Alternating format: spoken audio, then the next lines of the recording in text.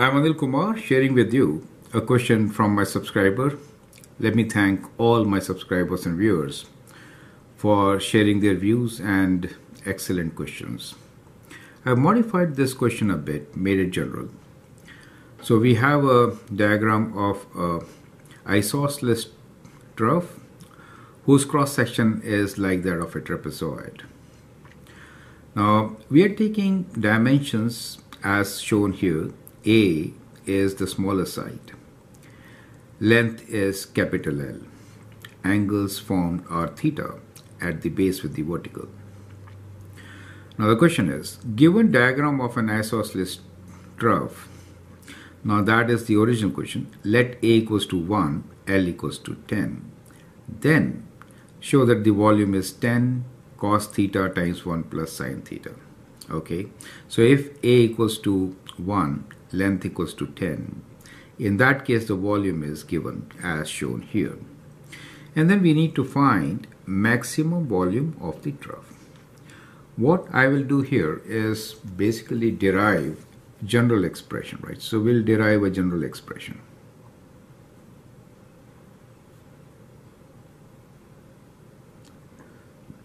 And then we'll substitute the value of A as 1, length as 10 to get the volume formula. So what is the area of a trapezoid? Let me write trapezoid as shown in the diagram. So it is sum of these two sides. Let's say this side is B, right? So it is A plus B, sum of these two sides, divide by 2 times height. Let's say h is height between the two, right? So that is height. So that becomes the area of a trapezoid. And of course volume will be length times this area. So we'll first find an expression for area, multiply by length to get the volume expression. Okay. Now in this diagram you can see that A is smaller side, theta is the angle.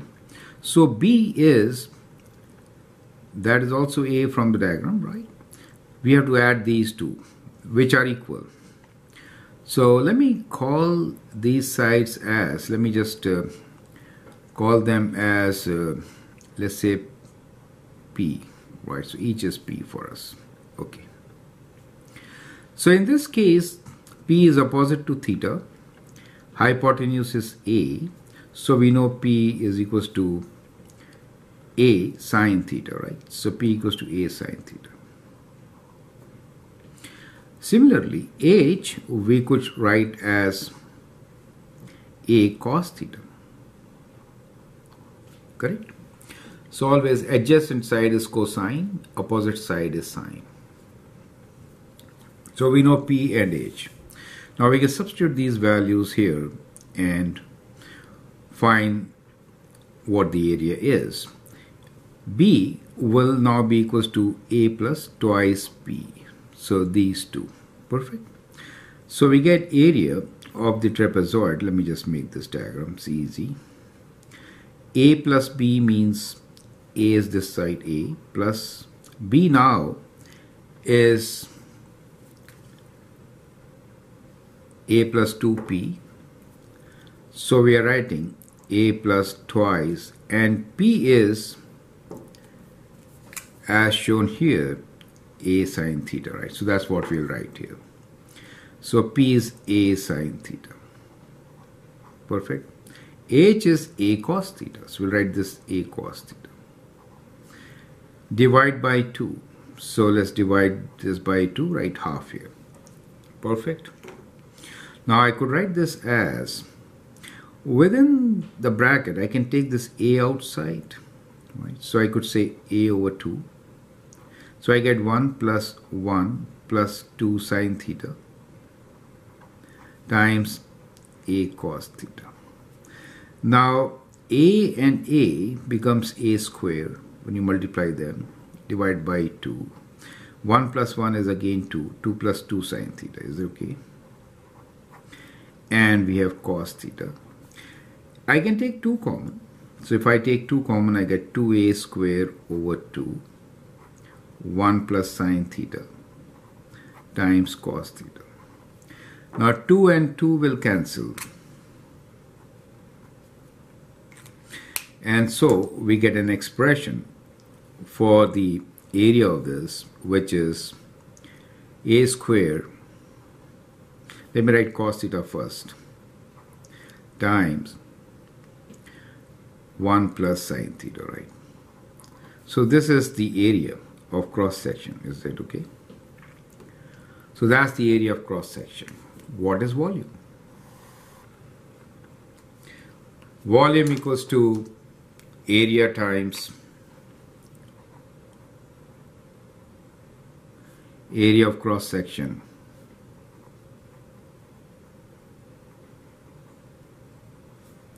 times length. So the volume V is equals to this area of cross section, which is a square cos theta 1 plus sine theta times this length L. Perfect. So we get a general formula. Let me write that. A square L cos theta times 1 plus sine theta, where theta is this angle. Okay. So let us highlight this formula. And now we are going to substitute the values of A and L to get the result which we need. We are looking for the volume when A is 1, L is 10. So we'll substitute A as equals to 1, L equals to 10. So we get volume equals to 1 square is 1, L is 10. So we get 10 cos theta 1 plus sine theta. Perfect.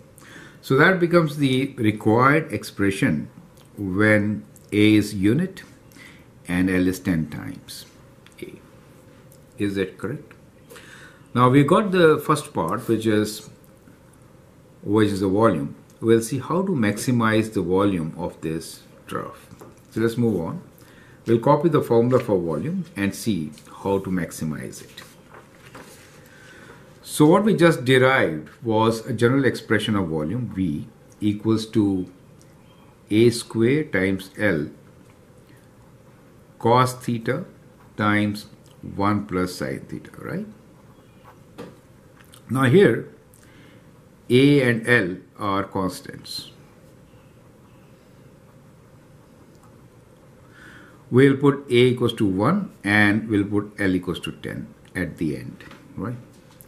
Now to find a maximum volume, what should we do? We'll find the derivative with reference to theta, right? So let us differentiate with respect to theta. So we're getting into calculus now. Okay, so we'll differentiate both sides with respect to theta. So we get dv d theta equals to, these two are constants. So we get A square L as such. Let me put them outside the bracket. We'll apply the product rule. Derivative of cos is minus sine theta. So we get minus sine theta times 1 plus sine theta plus sine cos theta times 1 plus sine theta derivative, which is, let me write here, cos theta times derivative of sine theta is cos theta. Is that okay? So we differentiated both sides, applied the product rule, correct? So we applied product rule.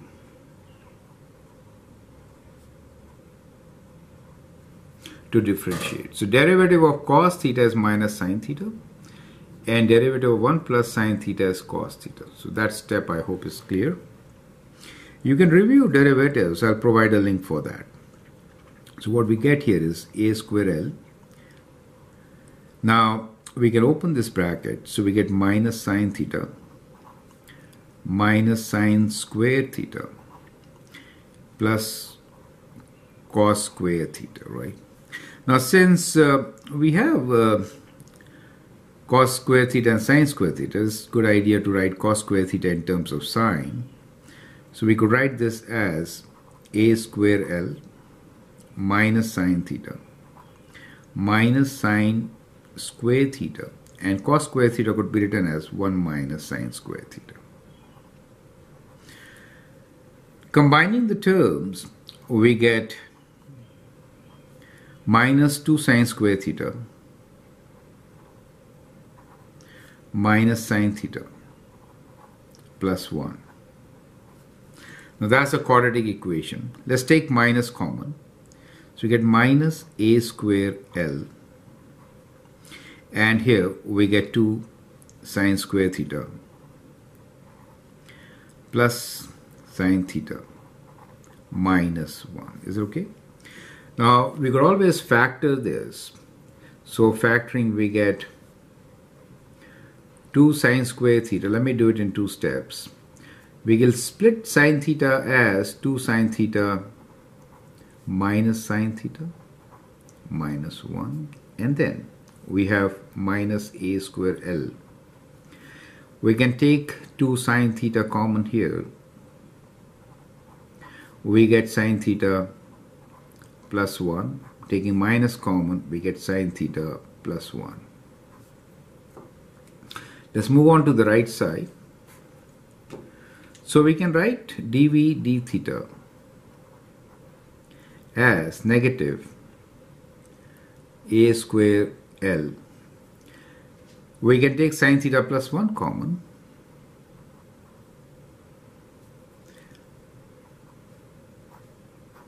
We're left with 2 sine theta minus 1.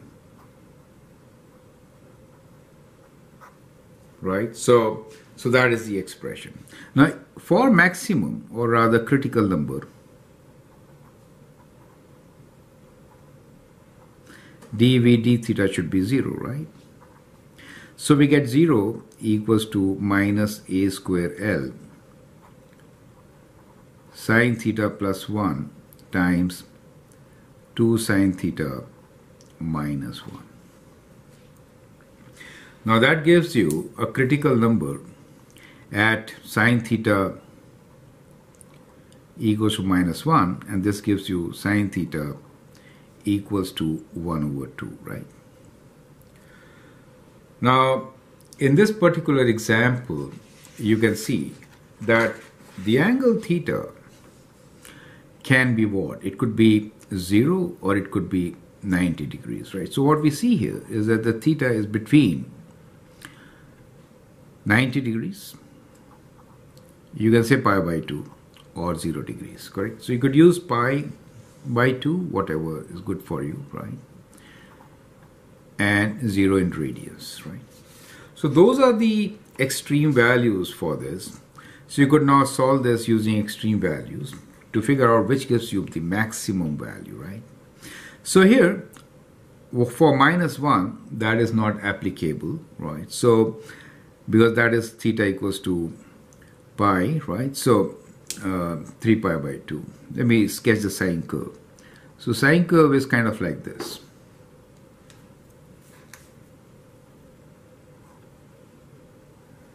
Right? So minus 1 is 3 pi by 2. That is not feasible.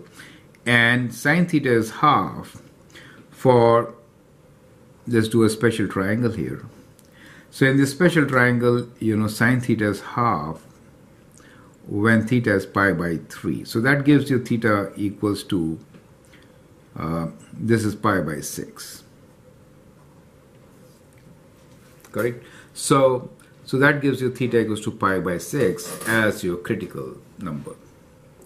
Now if you substitute the value of theta in your expression, which is v equals to a square L cos theta 1 plus sine theta, you can find the maximum value. Is it okay? So sine theta is pi by 2. Let me just sketch the triangle here,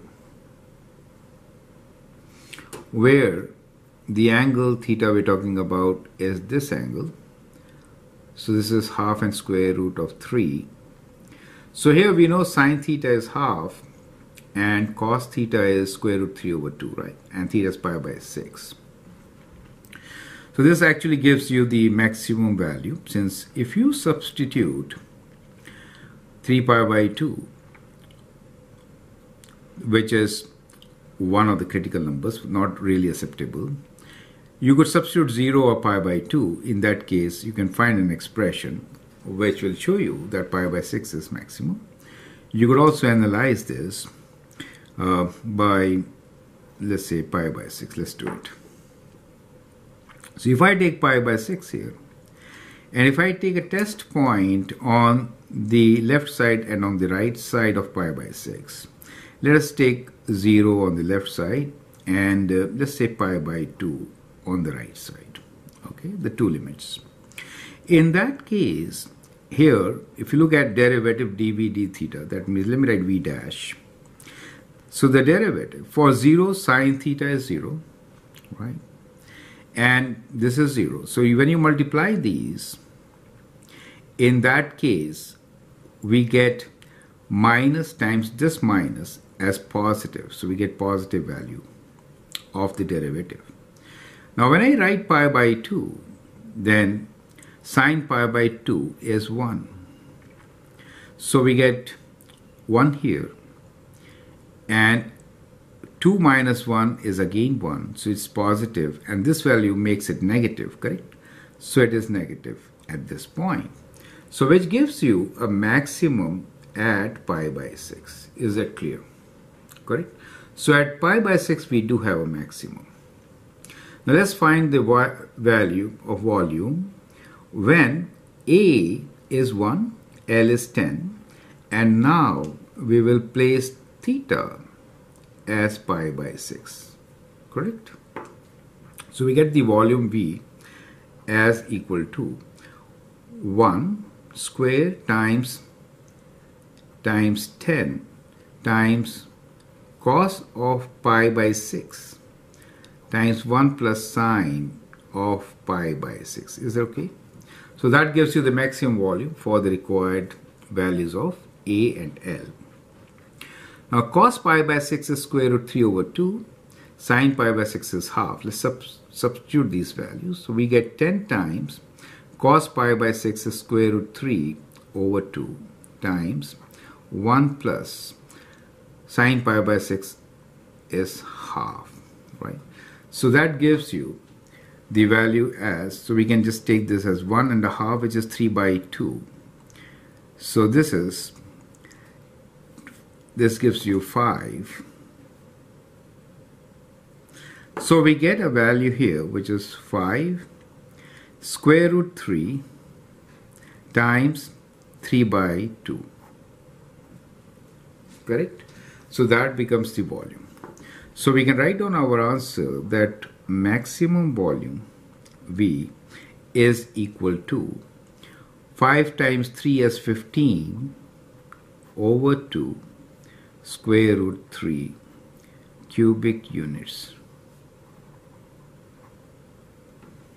Is that clear to you, right? So that is how you could actually find the maximum volume for this trough, which has a cross section of a trapezoid when A is 1, L is 10. Okay, so I hope that helps. So I hope the explanation is clear. So we are able to find the general expression, and from the general expression, which was volume equals to A square L cos theta times 1 plus sine theta, we can find the first derivative. Analyzing the critical number of the first derivative, which was pi by 6 for us, we found that pi by 6 is a maximum. Substituting the value of pi by 6 in the volume expression, plus A equals to 1, L equals to 10 as a special case, as requested by my subscriber, we found that the volume will be 15 divided by 2 square root 3 cubic units. So I hope the steps are clear. Feel free to write your comments, share your views. And if you like and subscribe my videos, that'd be great. Thank you and all the best.